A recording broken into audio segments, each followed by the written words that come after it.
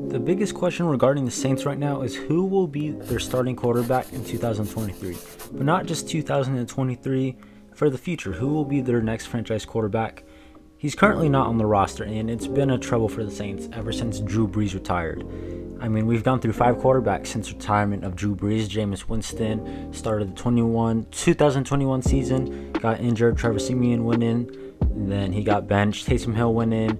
Then we had Jameis again, and then he had Ian Book for that one game, and then we had Andy Dalton. That's 5 quarterbacks that we've had since Drew Brees has retired in 2 seasons, and that's just not a very good number. And you know, the production from the quarterback room in general just hasn't been what we're accustomed to, especially since we had Drew Brees for about like 15 seasons. So who will be the Saints quarterback? Well, we won't know for sure who's the next franchise quarterback for the Saints until he's actually in the building or free agent or whatever. But I don't think the Saints will be getting their franchise guy this offseason unless they make a pretty trade or altering move or something like that. They currently only have one quarterback under contract in Jameis Winston, and chances are he's going to be cut, traded, and go to the Colts or somewhere else. But who knows, maybe something changes. But it feels like that relationship between Jameis Winston and the Saints front office and coaching staff has kind of gone to shit ever since he was basically benched the whole season after 3 games and dealing with injuries. So that's where we're at. We only have one quarterback under contract right now, and that quarterback is probably not going to be on the team next season. And you know, we have Andy Dalton as probably a realistic option if the Saints can't find or get the guy they want in the building. Andy Dalton's under contract, but I could see a realistic scenario where if the Saints don't get who they want, they bring Andy Dalton back, and then they go do a few things. That's where we're at. So what are the options?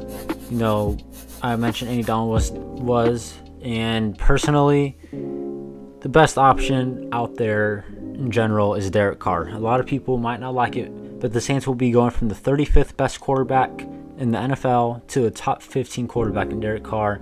I went back and watched all of his games, all of his throws. He is a good quarterback. The team around him has never been that good.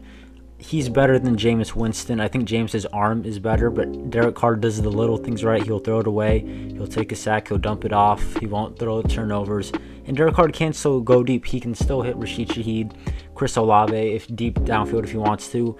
He definitely likes dumping the ball off to running back. So hence Alvin Kamara, maybe a new rookie running back, depending on how Alvin Kamara's court thing goes, suspensions and all that. So honestly, Derek Carr, he would win us a few more games than we got last season. He's a guy who will either win or lose you games, and I believe he's like 16th in all-time NFL history in comebacks, and everyone else above him has played, I think, 15-ish seasons, and he's on like year 10. So Derek Carr definitely has that clutch last minute drive gene in him, and with the surrounding cast around him in New Orleans, if Michael Thomas stays to play with Derek Carr, Olave, Rashid Shaheed, Alvin Kamara, probably going to get some other guys in there, Juwan.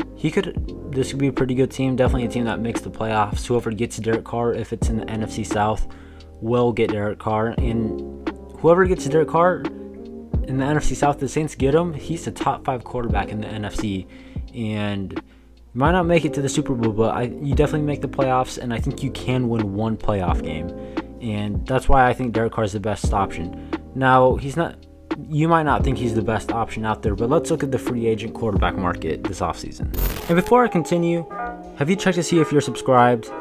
Only 96% of my views come from people who are not subscribed to my channel, so please, it takes 1 second, and if you can, subscribe to my channel. We're trying to hit 100 subs and keep this thing moving, get this thing rolling. So there's Sam Darnold, Baker Mayfield, Jimmy G, who I guess could be a decent option, but you're going to be paying him a lot of money, and there's no guarantee he plays every game. Derek Carr, I believe, has only missed 3 games in his whole career.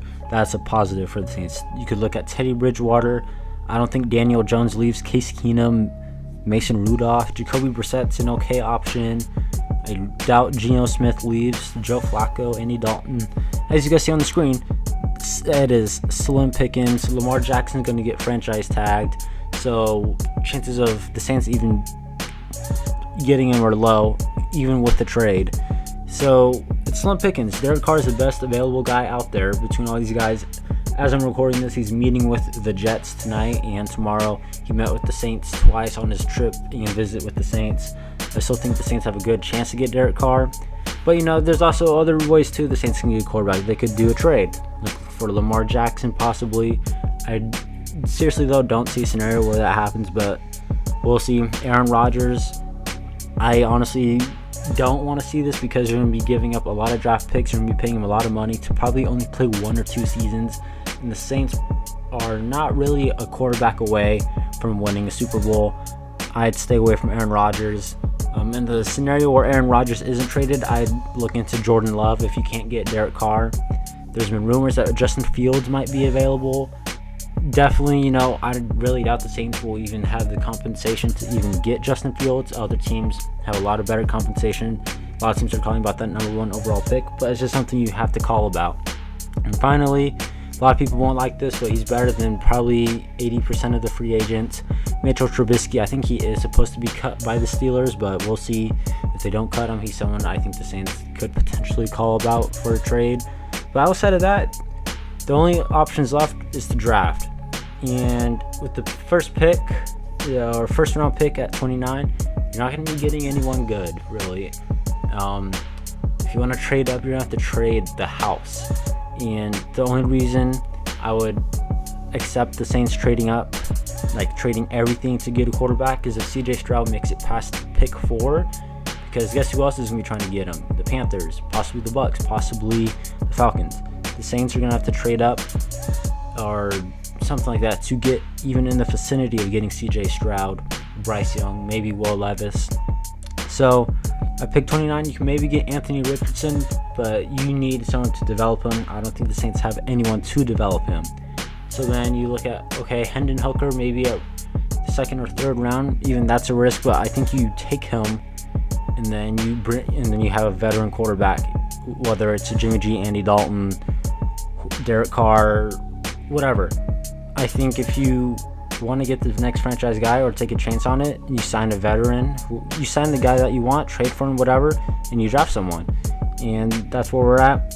This is why I think Derek Carr is the best option. He's the most realistic best option, and he'd fit the Saints pretty well. So if you enjoyed this, make sure you leave a like, comment down below who you think the Saints are going to get at quarterback, and I'll see you guys next time.